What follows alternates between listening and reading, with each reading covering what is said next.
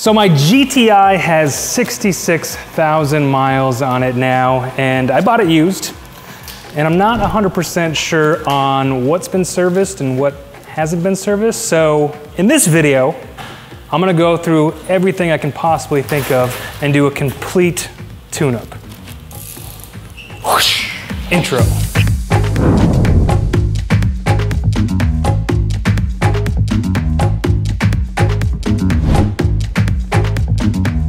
So I teamed up with ECStuning.com and I bought all this stuff on the table that you see here to do a complete maintenance on my GTI. Most of the stuff I don't even know what it is. We're gonna be doing an oil change. I got a cabin air filter, trans fluid. We're doing a brake fluid flush. I'm gonna go through the whole 9 yards. In the description below, I'll put a timestamp for each of the services that I'm doing. We're gonna go through the cost of this stuff. I'm gonna go through some tips and tricks on how you can do this on your own car. Some of the stuff I don't even know how to do, so we'll see how it goes. We're gonna learn together, all right? Let's get started. We're gonna start with the oil change. So the plan with this video was to do a complete service maintenance on my GTI, and then I was going to share with you guys on how to do each of those services. But if you follow us on Instagram, that you know that I've had some engine problems lately, and that happened in the middle of this video. So there's going to be a part 2 maintenance coming up at a later point. So if you do want to skip ahead to some of the services, look in the description below. I'll have the time markers where you can skip ahead a little bit. There is you know, a kind of a spoiler alert, I do have to rebuild the entire engine. So I'm going to be doing another video on why I have to do that, and then we'll follow that whole process of rebuilding the engine. But so if you guys want to see those videos, make sure you're subscribed. And if you want to see some behind the scenes and kind of up-to-date live updates, join us on Instagram for all those updates.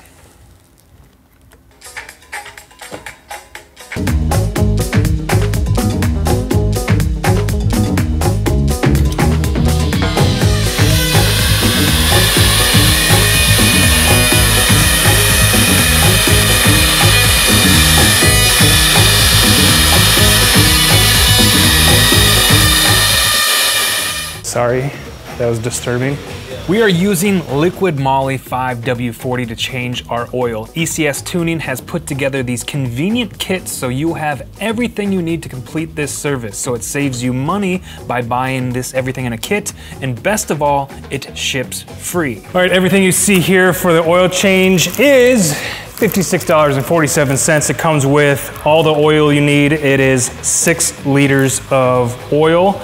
It comes with a new filter here and the new filter ring that you'll need, and it comes with a new drain plug.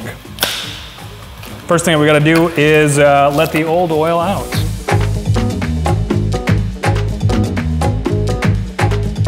So, I'm never very good at this. So this is the oil pan. I know you can upgrade this oil pan because this is a plastic. I know they have metal ones. But this is the drain plug right here. There is a special tool that you can use to take this drain plug off. But if you have a big, fat, nice flathead like this, it works just fine too. And loosen that baby up. And here we go. You will want to make sure that your engine is warm before you drain the old oil out of the car, but also not too hot that the oil is going to burn you. So if you have a cold engine, let it run for 2 to 3 minutes, warm it up. Or if it's been running for a while and it's really hot, let it cool down for about 20 minutes. Last time I had like 3 gallons spill and I had a... I'll clean it up. You should always drink a beer when you're doing manly stuff like this. Just manly stuff. All right. While that is draining, I'm gonna jump up here and I'm gonna replace this filter. And before you comment in the description down below, yes, I'm using this tool, which is not the right tool. but it's all I have. This 4-post lift is great for lifting the car up and getting great access to perform this service. If you don't have a 4-post lift, you will need some sort of lift to get access to the drain plug. In the shop, we just ordered the BendPak MD6XP, which is a portable and great option if you have room for it. Or you can pick yourself up a set of race ramps and drive your car right up on them. This is the dipstick. I'm just gonna release that so everything can flow through. I'll loosen this baby up.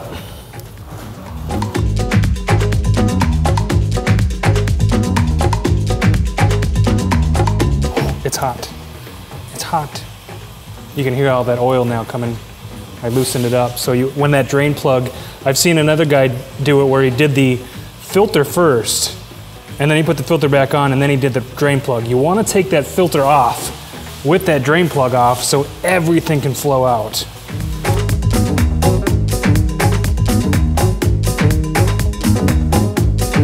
I always put this with the writing on there, face down. And you put this down there and it's actually going to click it in, and then replace this ring here.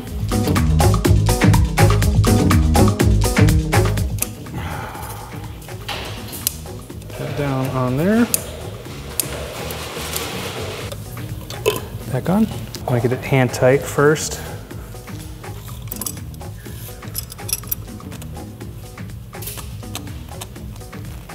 Just give it a little snug. All right, that's done.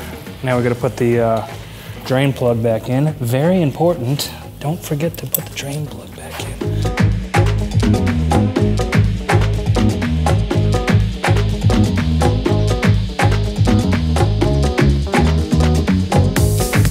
Drain plug, check. All right, now we're gonna lower the car back down. We're gonna fill this baby back up with oil. Open up the oil plug here. You'll know it's the oil plug because it has an oil can on it. You put this thing here, which doesn't really fit because there's something blocking the hole. Grab the new oil and slowly fill this baby back up.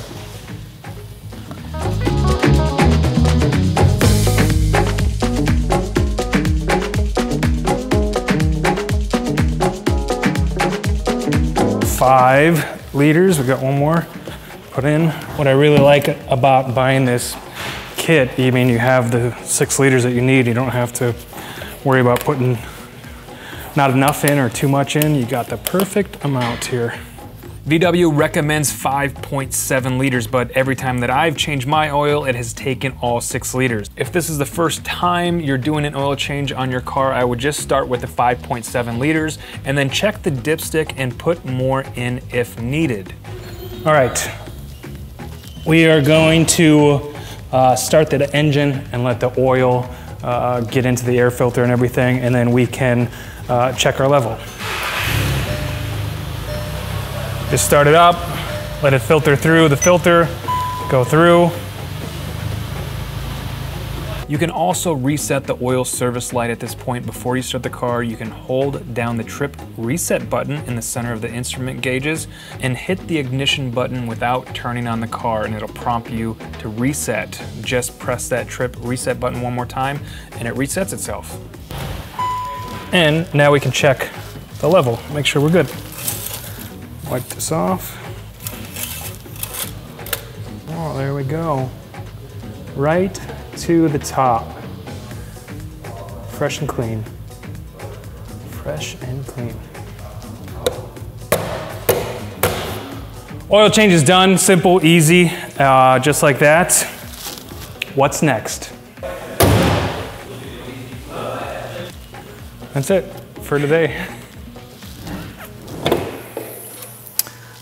Next, we're gonna change the spark plugs. I believe these are the original spark plugs still in here. Volkswagen recommends to change these spark plugs every 60,000 miles. If your car's tuned or if you got any performance mods on there, you might wanna do that a little sooner. So we're gonna change the spark plugs out. I have NGK performance spark plugs. Put the links on the bottom on the kind that I got here. Let's try to do this. For this service, you will need an ignition coil puller, a spark plug socket, which is just a 5/8 deep socket, and you're gonna need a torque wrench to install the new plug. All right, after you have the cover off, you're gonna take all these nuts off the ground wires, pull them off, and then we gotta take these tabs out. So see these tabs connected to the coil? Those have to come off, and there's a tab here.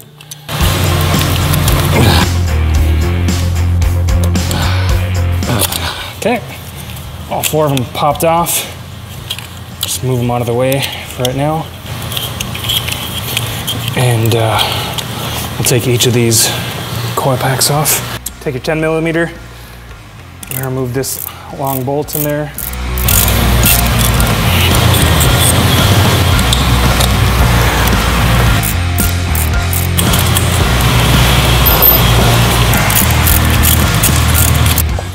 So, side note, my car's been slipping, and I'm not sure. This is, I mean, I had another manual when I was like 18 years old. I had a Honda Civic manual car, and I haven't had a manual since.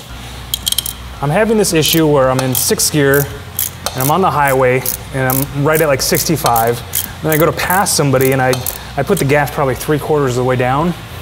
It feels like it's slipping. I can't tell if it's the clutch slipping or if it's the turbo, it almost feels like a motor mount too, like there's just a little bit of like a play in the motor or something. I'm not sure exactly what it is. I don't know if anybody else has had that issue, but I'd like to find out what it is. It's happened in 3rd gear a couple times too, where if I'm in, you know, I'm in 3rd gear going 35 and then I just floor it. It just like had just a couple slips, slip. That's what it feels like anyways. Back to the coils. Okay, coil remover. We got a tool, a special tool here.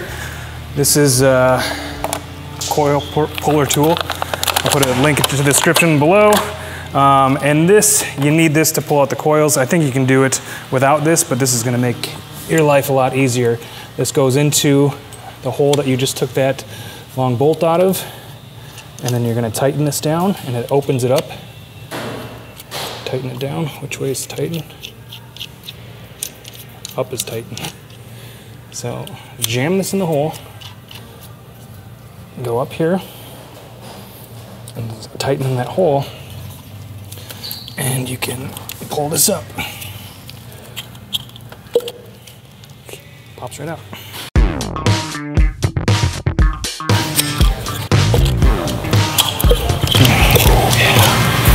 As you can see, I'm lining up the coils on the cowling here in order, so when I go to put them back in, I can put them back in the exact hole they came out of. Spark plugs exposed, time to change them out.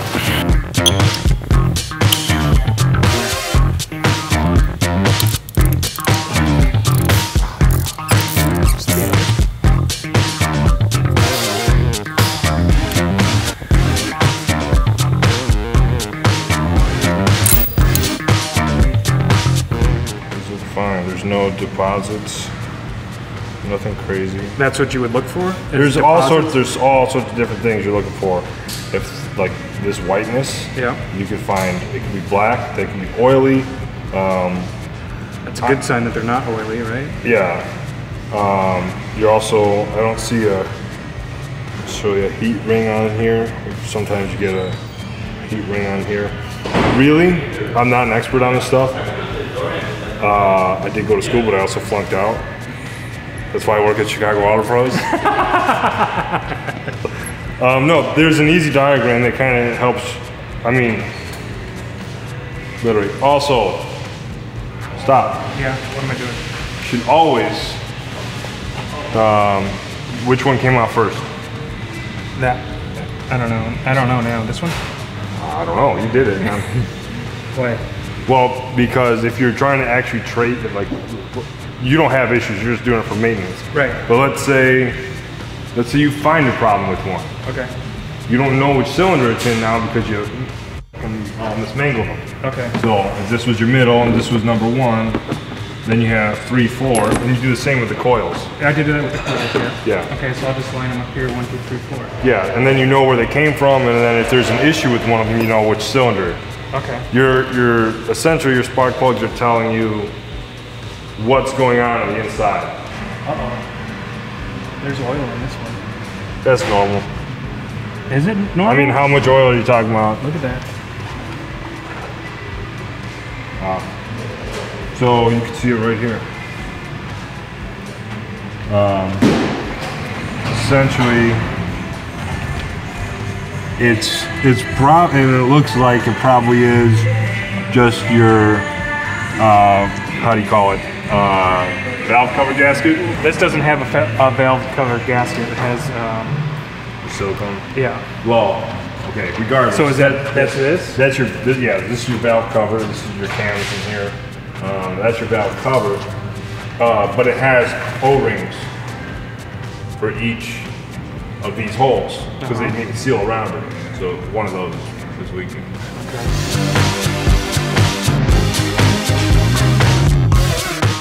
Jimmy's our expert around here. So anytime I need advice on any stuff, I ask him. So it does look, so we look down the cylinders, and that last one there looks like there's oil in it, and I know that's not good.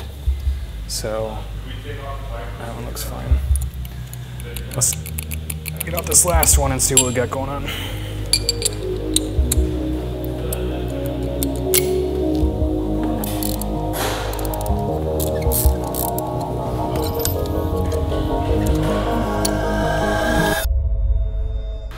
Full of oil. That ain't good.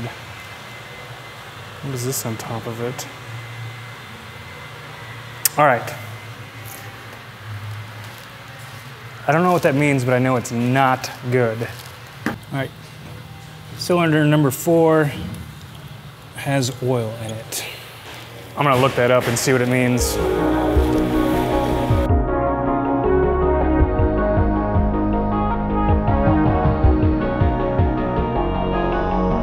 I don't know whether it's the valve, it's not a gasket, so there's not a gasket in here.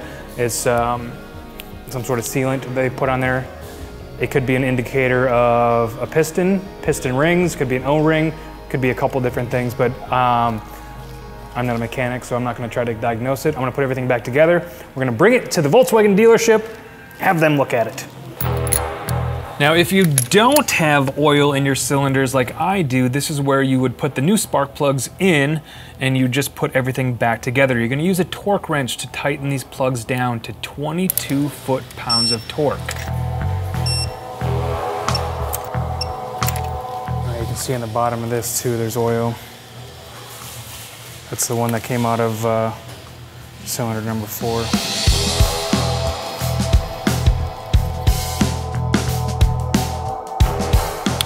Hopefully if it's serious, we've caught it before it's anything too serious.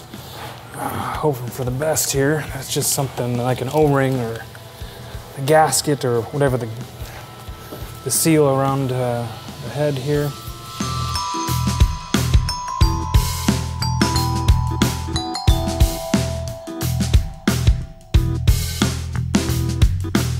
I'm gonna call the dealership and see if they have a loaner car, and then we'll bring it over there. Hi Tina, I have a Volkswagen GTI and I was changing the spark plugs and I found some oil in the spark plug well. And I want to bring it in and drop it off and see if I can get it diagnosed. And I'm just wondering if you guys have a loaner available. No, that doesn't help me, I can't get home. Okay, so I gotta find another car. Do I have to have an appointment to come in or can I come in and drop it off? Let me call around then. Thank you, bye.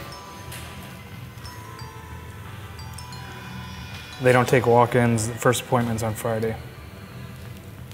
No loaners either. I'm gonna call Adrian. Hello? Adrian, what's up, man? It's Jason. Hey, what's up, dude? I was actually gonna call you tomorrow. This is so weird. That is weird. What's going on? How you doing? Good, man, good. I'm heading back from Crown Rally. We've been driving since yesterday at 3. We're driving back from Vegas. Oh, wow, man, that's awesome. Good for you. Yeah. I actually got a quick question here. Yeah, what's up? So I was just changing the spark plugs on my GTI, and in cylinder number 4, I found some oil. Okay. And I hear that's not a good thing. Is it like soaked or just a little bit of oil? It was pretty soaked. It wasn't just a little bit. And I was gonna bring it to the dealership, but the dealership, they don't have the loaner car, and their first appointment is Friday. And I was like, And then I remember GRD, I know that you're not working anymore. I'm like, maybe I should just give Adrian a call and see what he thinks. Can you send me a picture of what it looks like?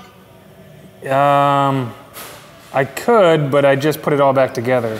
Oh, that's fine then, don't worry about it. I should be home in like 3-4 hours. Let me call my guy at Volkswagen and see what we can do. Is the car still under warranty or no? I don't know actually. It's got just about to pass 70,000 miles, so. Okay, send me the VIN of the car and we can check for you. Okay, yeah, that sounds good. Okay. All right, yeah. All right. All right, thanks, man. All right. Yeah, no problem. All right, bye.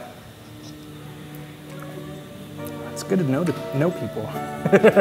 So I'm gonna send the VIN to Adrian. I guess he knows somebody at Volkswagen. He might be able to take a look at this and figure out what we got going on. So we found out that my car is just out of its warranty. I did find a loaner car for the night, and I talked with several people over the next couple days, and they confirmed that it's most likely a small leak from the valve cover head, which is actually the cam cover for this car, and that'd be most likely okay to drive, but to monitor the oil situation. I wasn't losing any oil, and it was most likely that this has already been going on for a while. All right. Moving on to something else that we can do while we wait for Adrian and figure out what we're gonna do. With that oil leak, we're gonna change the cabin air filter here. So the cabin air filter, if you get on the passenger side of your vehicle and open the glove box, open it up, and inside here, so there's a couple of tabs here that you'll just want to push up, and then it'll release these two that are hooked up in there. And then your cabin air filter is back behind here. So we'll take out the old one. Again, there's 2 tabs right at the top. Pull those 2 tabs down. And that's your cover there. And then there's an arrow. I can already see leaves in it. So we'll pull this baby out. Look at that. Ooh. So you want to change this every 15 to 30,000 miles. This is going to keep the air fresh in your car. It's also going to keep your HVA system working less, than it has to. Because if this is all clogged up, it's going to be hard for your engine to push air through your vehicle and all the vents, and hence it reduces fuel efficiency. Look at that. Look how dirty that is.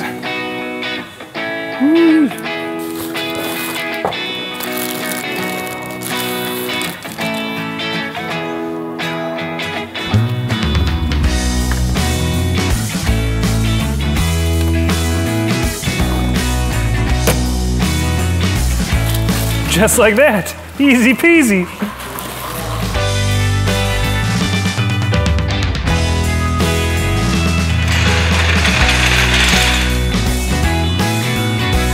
All right, time to do a brake fluid flush. Volkswagen recommends doing a full brake fluid flush every 2 to 3 years, and it's simple and easy enough to do it. The brake fluid can get dirty, it can get moisture in there, so it's just a good idea to change it every 2 to 3 years. And let me show you how it's done. This is the worst part, is taking off the wheels. This sucks.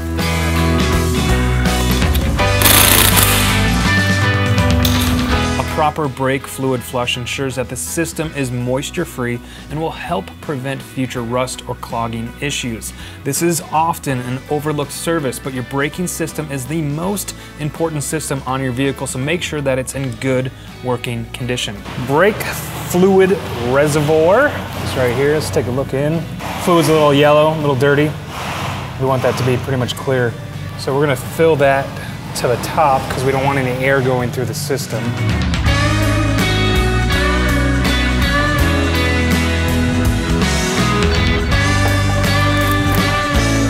Get to the top, put this here cap on it. ECS Tuning has a kit that includes everything you need to perform this brake fluid flush service. The kit includes the Schwaben, whatever, European pressure bleeder and catch bottles, Schwaben bleeder wrench, and 1 liter of ATE Type 200 brake fluid. And it's going to cost you right around $100. Schwaben. And I'm gonna fill this bad boy up.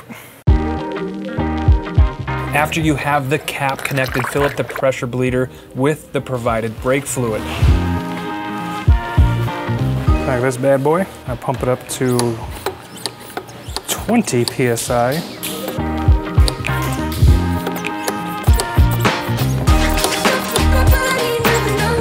20. Schwaben. So we're gonna start bleeding the brakes. We're gonna start on the driver's side front.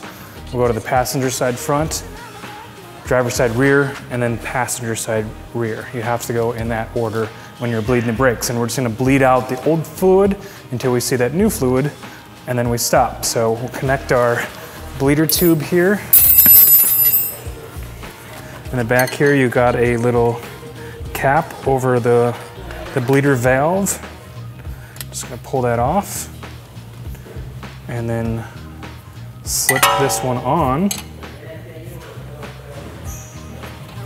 There we go. Well, let's slip our wrench on first. Once you got that there, I'm going to loosen the bleeder valve until you see it coming out. You're gonna see a transition from the old fluid to the new fluid. It is a little bit hard to get on camera, but as soon as you see that new fluid flowing, you'll wanna close that bleeder valve back up. Okay. Dirty.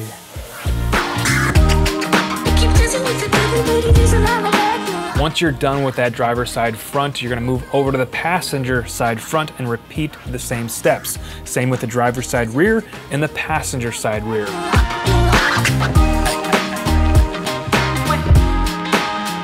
A little side note about brake fluid, it is a very corrosive fluid and you do not want to get it on any painted surfaces or it will strip that paint off.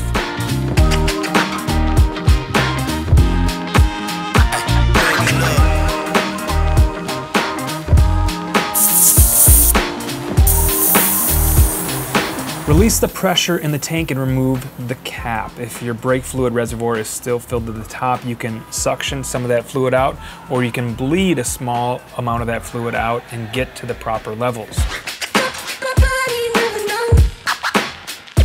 Thank you for watching, and please stay subscribed for part 2 of this maintenance video.